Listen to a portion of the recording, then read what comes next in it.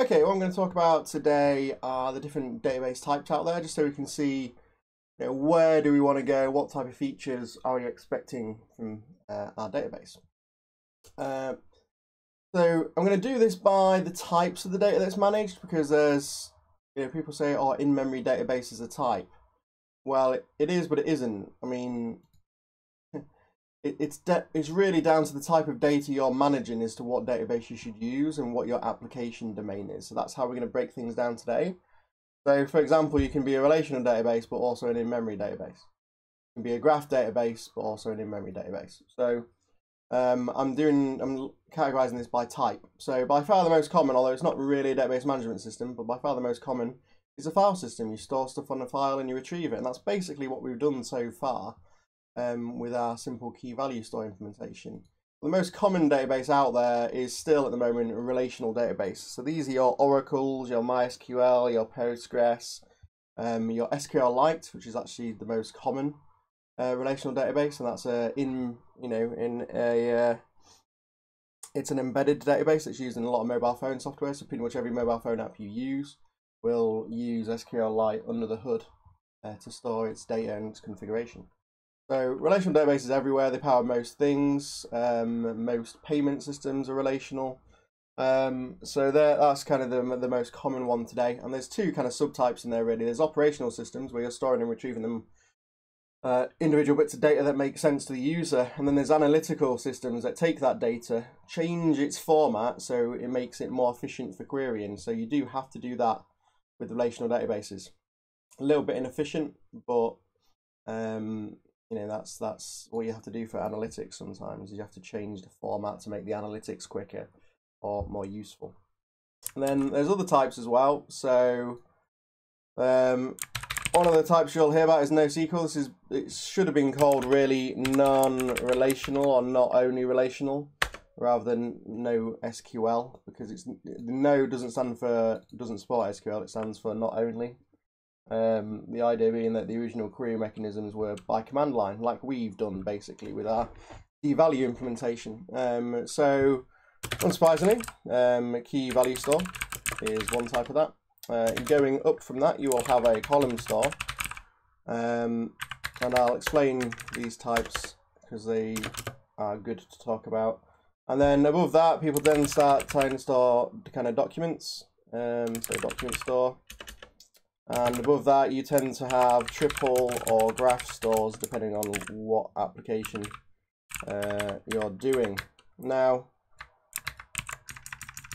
what a lot of these NoSQL databases have in common is the way they do storage and indexing, and the way it scales across multiple machines.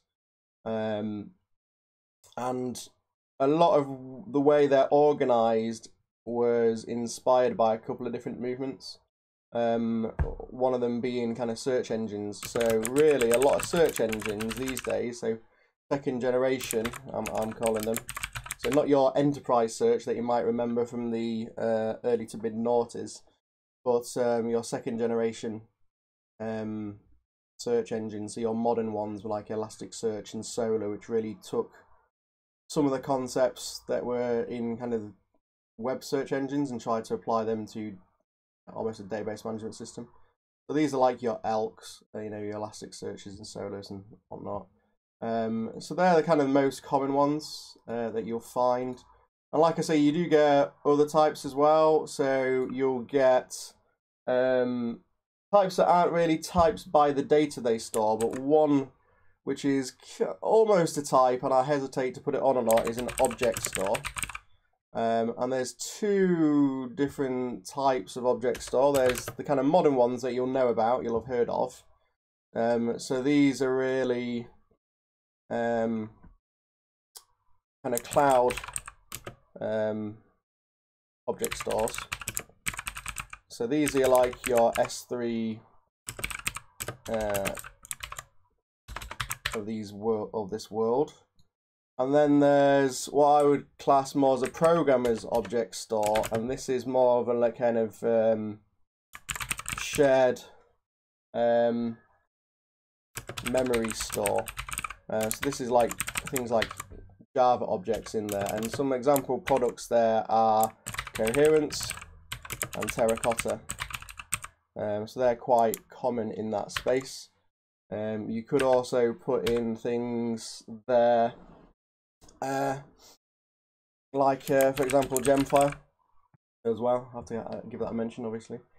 And they're kind of object stores. But really, when you're looking into how to compare these things, you know, common to niche types, this is the most common one by far, then relational, then kind of NoSQL databases and object stores. You also then get probably somewhat more common than object stores at the moment. But not really, I wouldn't class as a database management system, but although they do have database query on top of them, you get a kind of big data storage, so Hadoop, and then within that you get the kind of query layers on top of that. So you'll get kind of Spark slash Hive2 slash.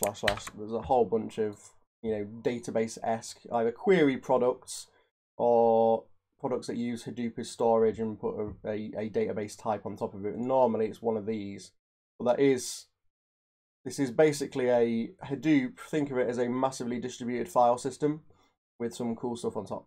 That's the easiest way of thinking about it.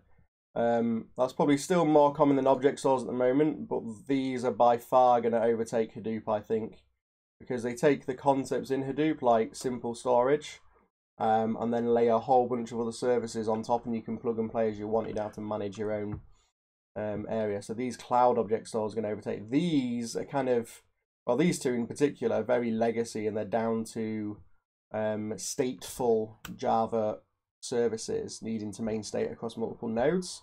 So this is like if you've got a web service that needs to store like your current shopping cart before you commit it, those type of things. They're also used a lot in trading. Financial services use in-memory databases for live trader monitoring and management.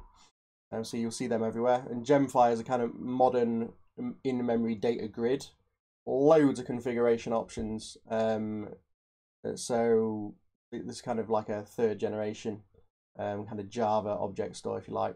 Already these ones are kind of overtaking things. But we're not talking about basic storage. We're talking about stuff we do on top of it. So we're not really interested in these things. What we are interested in are these two categories. They are by far the ones we're most interested in. So let's make them bright orange. Boom. Ooh, that's a bit too bright. Stand by.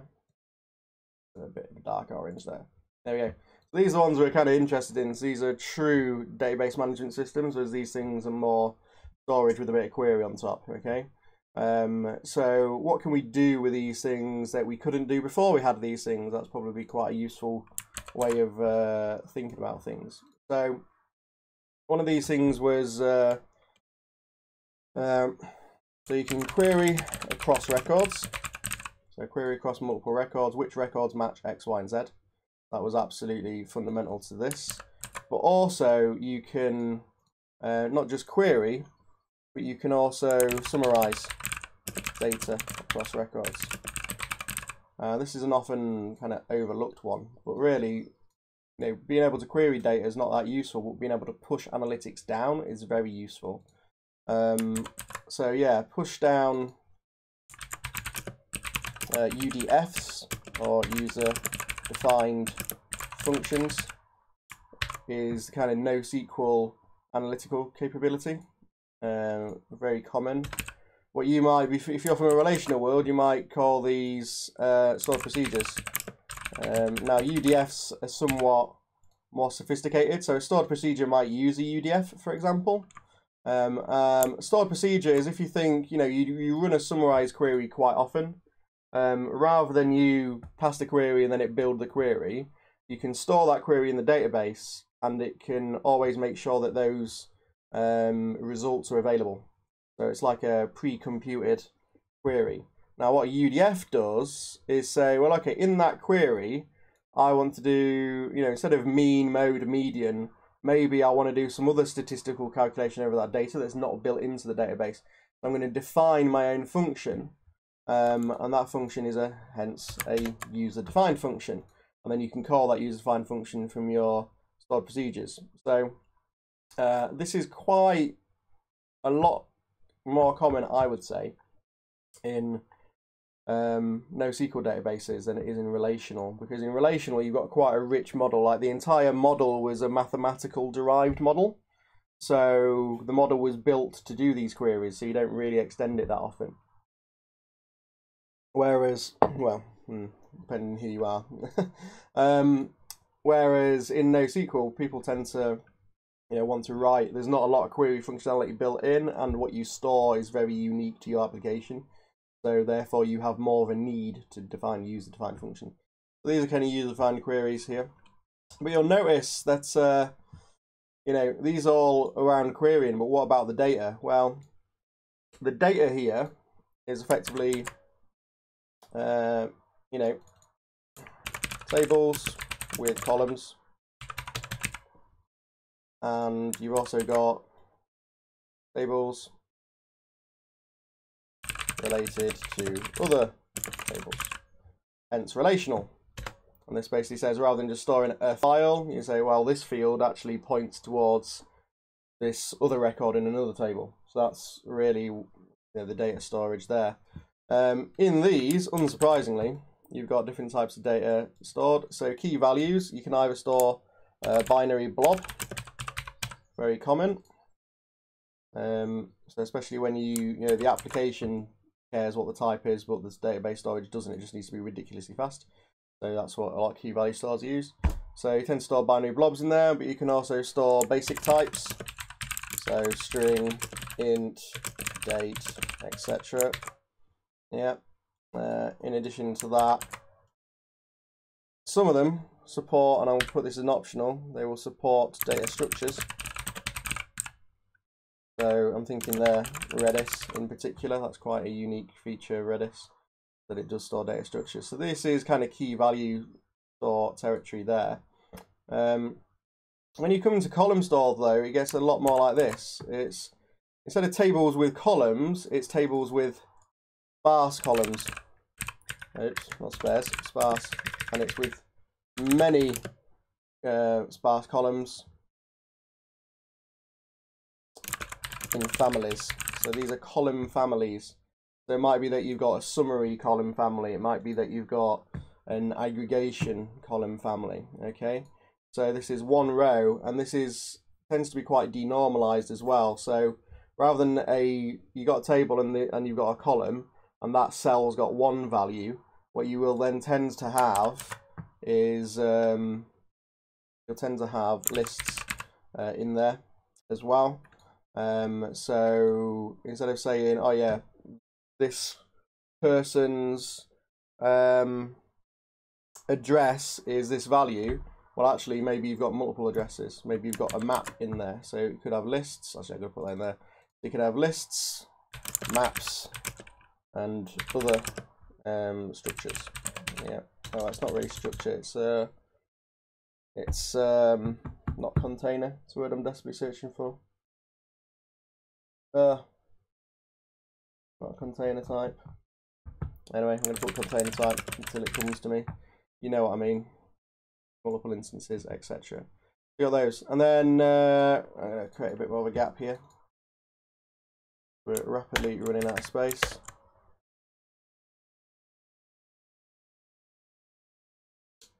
So then what you also have, unsurprisingly here, is you have JSON, XML documents. Sometimes you'll have binary documents. Also metadata. What a lot of people forget is that you don't generally just store data, you store data about data. You might store data that you're getting from somebody else in an efficient way, but then you might also have to store additional data that's related to that but isn't part of the formal record. So metadata documents are quite common. So you'll have, a lot of document stores are basically just JSON document stores. They'll store JSON in a storage efficient format. BSON tends to be. You also get XML databases like MountLogic and XMLDB. Some document databases say, oh yeah, we store binary data and we do stuff with it. So MountLogic used to do that, and it used to have an optional trigger that would convert, say, a PDF into a HTML representation and store that in the metadata document or in a separate document. So there's quite a lot of stuff you could do there with document stores. And below that, in triple and graph stores. So this is subject, predicate, object, and optionally graph name. Yep. And what this is if you consider a document structure as being a hierarchy, but you can define the hierarchy how you want, but you have to understand how that particular document type is built in order to be able to query it. What this does is it basically takes a sledgehammer to every type of database you've ever thought of, and just smashes the data structure, and turns it into a very simple thing: subject, predicate, object. So Adam is a human. Adam likes cheese. Cheese is a foodstuff. So subject, predicate, object. Adam, subject, is a predicate, human, object. Yeah, and maybe it's no, Adam has a shopping cart. Shopping cart has dog treats. Shopping cart, dog treats. There's 8 of them. You know, so there's shopping cart, dog treat, quantity 8. You know, you can basically break that down to whatever structure you want. What's really useful about it is if you understand that very basic structure, you can interpret any document that's based on that. And these documents tend to be in RDF format, and there's lots of different base formats of RDF. Subject, predicate, object is a bare minimum. Graph name is sometimes specified, where one document's not to do with just one graph. You've got multiple graph names in there. Think of graphs as collections. And then what you can do with that, which is really, really interesting, is you can actually query across all types of data, which is pretty amazing. And that's Sparkle. There's the main query language, W3C Sparkle. So that is particularly amazing, and I love it. If you want a good bedtime read, Semantic Web for the Working Ontologist, great book. Highly recommend that one. Column stores really kind of so this is about querying across records.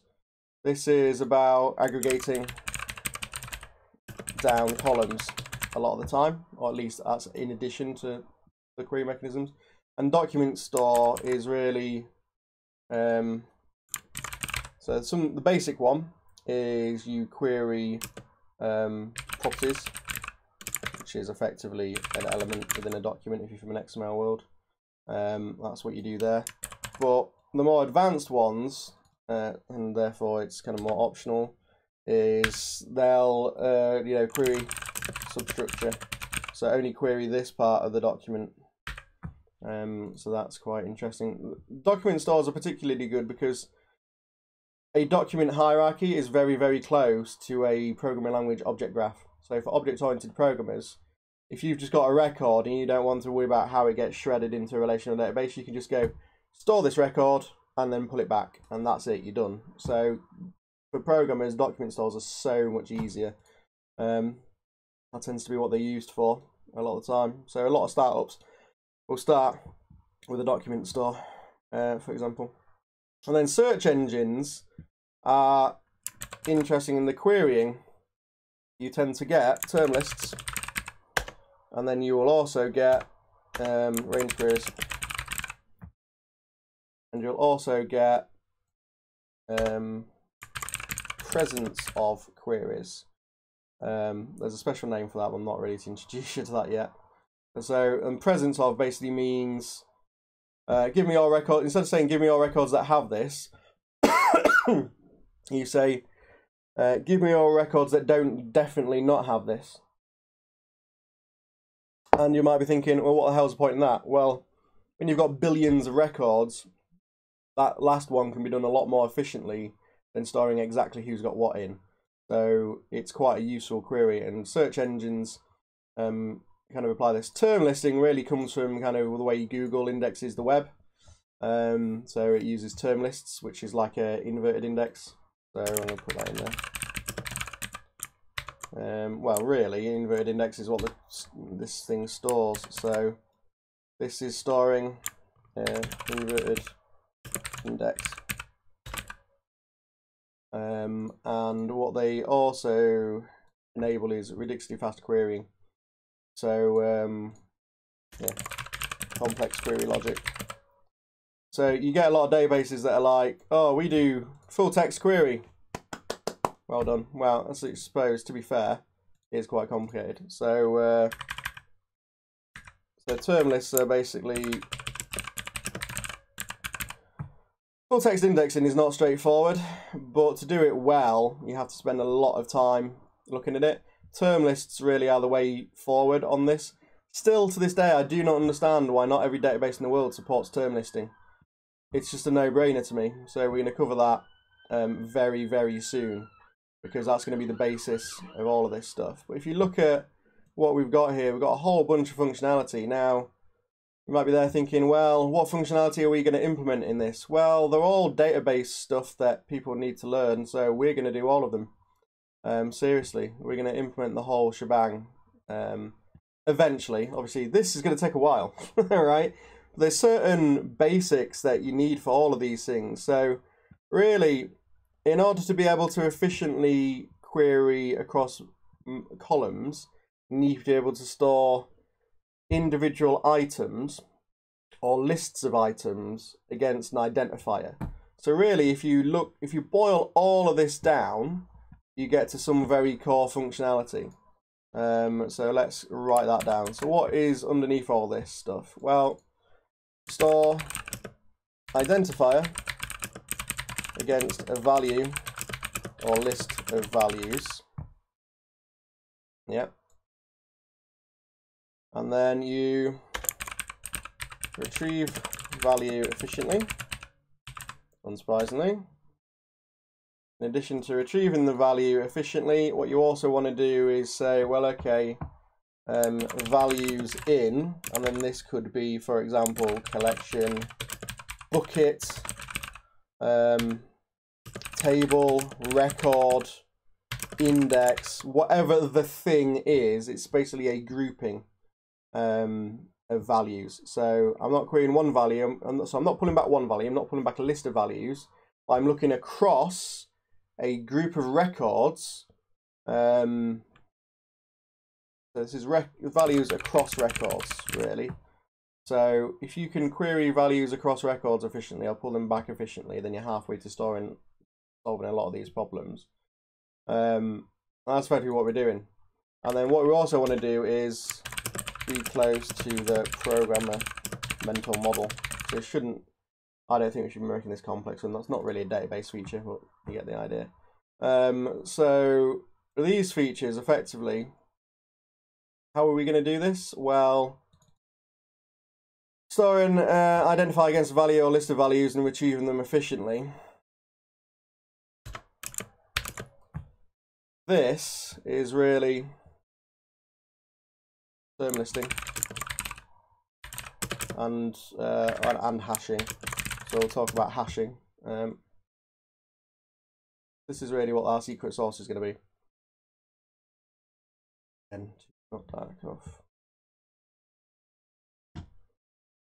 Okay, so term listing and hashing. Querying values across records. Well, this is an interesting one. So this is effectively kind of indexing. So being able to create a kind of reverse index. Or an inverted index is more the so reverse query. So inverted index, the reverse query. And we'll talk about that later. And then be close to the programmer is effectively no external constraints on data stored or structure. If there's no external constraints on data stored or structure, what's that?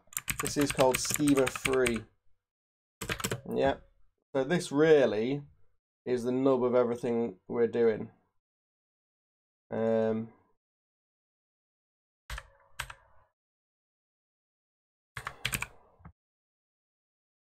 you go. So these three things, if you boil all this down, you can boil down to a very, very simple key value store that does these three things very well. So if you can hash values and use the hash as the way to distribute data and to efficiently store, retrieve, and query data, then you're on a winner. If you can then use those basic structures of value or list to create an inverted index, so instead of saying this document has these words in, you instead say this word is present in all these document IDs, all these document hashes, more importantly. So that inverted index is really useful, and then you can do a reverse query. So because the way you query is you say, oh, give me all documents that mention this word. You don't say check this document for this word, then check that document for that word. You just don't do it like that, right? So, and this is why relational databases are really popular, and why relational databases have a separate operational and analytical schema, is that in order to, they came up with a relational model and then went, ah, crap, aggregation queries, not so much when you need to slice and dice, when you're not just querying a value, but actually you're doing value by category by category by category in this period of time, right? So if you can do inverted indexes and reverse queries, then you can handle relationships very efficiently. You can handle indexes very efficiently. Indexes are key, no joke intended. But if you can do a decent inverted index implementation, I know people who've been doing this for 20 years and they're still not perfected it, so you can be a while, right?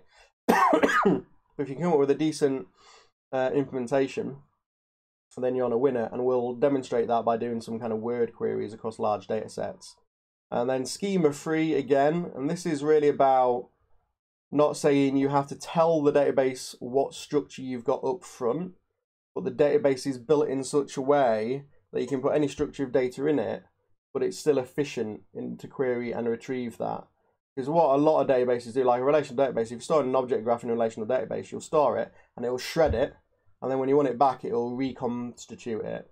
And even document databases, some do that. You know, they split like they split a document into term lists and then store those term lists. I mean, it's really efficient for amount of storage, but today the amount of storage isn't generally a problem. All you want is a ridiculously quick query. So rather than, you know, key value store, return an answer in 1, maybe 2 if you're unlucky, milliseconds, right? A document store is in the range of 22 milliseconds because it's doing a lot more valuable stuff for you. Same with relational databases. It takes a lot longer. So the more functionality you bake into a database, the slower it goes. So one of the things that I want to do in here as well is avoid richer model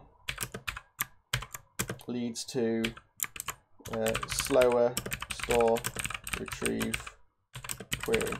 Yeah, that's what we want to avoid. So the way we're going to implement this is we're going to implement a very, very good key value store, which is insanely quick. And then we're going to layer functionality on top of that. So that's fundamentally the structure of what we're doing and what we're storing and how we're going to store it. And I'll show you why these things are efficient. And if anybody else has got any ideas, feel free to throw them out here. But then what we also need to do is think, well, actually, what makes some of these things fast? And the reason some of these things are fast is, well, you know, if you store everything in dev null, it's ridiculously quick, right? You know, you want to make sure that your database is web scale, obviously. Now, key value stores are insanely quick because they do a couple of things. One, they don't store memory, they don't store information on disk necessarily when you save it, like it's in memory. So there's a whole bunch of extra, what I would call really, I hesitate to call them performance enhancements because it sounds like you're making somebody do drugs. But really, you know, these are, so this here is query, search, analyze. This is data structures, supported. And then over here, we've got storage models. Well, storage and distribution models, really. So what do I mean by distribution models? Or storage models, let's talk about them first. So there's some quite straightforward ones. So the first one is, if you're just in a programming language, you can store stuff in memory really, really quick. So we go from fast to slowest. And here we can, you know, next quickest thing to in memory is just store as a kind of blob. Yep. So this tends to be what you do if you store it in memory. You store something as a blob and retrieve it. That's ridiculously quick. Actually, I'll not put that in. So behind in memory, what you also have is eventually consistent as a way of storing data. So that basically means, yeah, we've got it in memory. If my server dies, I've lost it, but you're not waiting on the disk write. And then what you'll have is you'll have, I'm trying to think how complicated I want to go very early on here. Let's just call this durable and consistent. Yeah. And there's a whole world of pain in this, so I'm going to put this in bold and in italic, I think. So there's a whole world of stuff in there. It includes strong consistency, which is Murphy's Law of consistency, because it isn't. And then it includes acid as well. There's those type of things. So, and what we're there basically as, this is flush to disk. Well then, because flushing to disk is really, really slow, even if it's an SSD, you'll then want to do journaling. So that's basically where you say, this is the change I'm going to apply, but storing the description of the change is a lot more efficient than applying the change. So journaling is very useful for that. Now, if you're journaling, what you can also do is you can do log shipping. And what that is used for is replication. So if you've got multiple nodes and multiple database servers, because one could die or one's in a different region or whatever, then you might want to ship data efficiently to that. And the most efficient way is not to ship the data, it's to ship the description of, it's to ship the raw data, not the applied changes to the database. So, log shipping, journal shipping, that's a very efficient way of doing that. So this is why storage leads into distribution. Now, one of the things on here is that, these are not necessarily mutually exclusive. Weirdly, what's happened in the NoSQL world is each NoSQL database has kind of made a bet on one or more of these models, and that's their main one, and it's always going to be their main one. It's really, really weird. So Redis, for example, and key value store is by default in memory. Totally makes sense. When you tell it to store to a file, you can use an append-only file model, which is quite efficient. It's not quite journaling. But then you can also then tell it to flush to disk if you want. So there's options on top of that. Now, I quite like that. What I don't like is that it's neither or. Like, you're running it in memory or you're running it on disk. Now, as a programmer, what I actually want to do is I want to say, well, for this bucket or for this type of data, or even for this record that's, if my latest records are less than a month old, I want them cached in memory, please, because I'm a financial services organization that needs to show everybody what they've done for the last 30 days by default. So I want that in memory. Everything else I absolutely do want secure on disk. Now, trying to do that in a single database at the moment, forget it. Ain't going to happen. It's just not built into the concept of those databases. What they do is they do one storage model, and then they wrap on lots of performance enhancements around that, where they're like, oh yeah, but we've got an intelligent cache. That means that we build up the cache so it, after the first read, it becomes efficient. First read's horrifically slow, but after that it becomes efficient, and people are like, yeah, that'll do. But really, what we want to do here, I think, is in this, we want a very pluggable model. So we want a very pluggable model. And we want this applying to record, bucket, collection, database level. And you should be able to choose that. So that's what we're going to implement. Fundamentally, this is what we're going to implement. We're going to start here, we're going to build up, and then this basis and making this super efficient, and we're going to do lots of performance stuff in C++ to show you the efficiency so you can measure it. As we add functionality, you'll see performance drop. But what we'll do is we'll make sure it's pluggable so that if you want the basic functionality, you still get the high performance. If you want the more advanced functionality, you just take it on, and then you see the performance degradation. So it's going to be really, really interesting, everyone, to go through. That's fundamentally the approach that I'm taking. So I hope you enjoyed that. What we're going to start on next time is we're going to talk here, term listing and hashing. We're going to start there as the basis, and that's why I wanted to go through this explanation, because if I just introduced term listing and hashing without an explanation for what that enables, I think you'd have been like, well, I don't care about this, tell me about eventual consistency, because that's what everybody defaults to, which is totally reasonable. But fundamentally, you need to understand term listing and hashing and how to efficiently store and retrieve data before you can build a good database. So that's where we're going to start. We'll talk through these things, we'll prove the efficiency and the richness to you, and then we'll build up from there. Well, I hope you've enjoyed that. Please do subscribe. It will help me eventually get paid for like $5 a month, which will, you know, pay for new t-shirts and mugs and stuff. So if you could please subscribe to this, add comments, let me know what you want to see, because if I don't know, I'll pick something. So you're probably better off asking for it, okay? But I hope you enjoyed it, and keep in touch. Thanks very much for your time.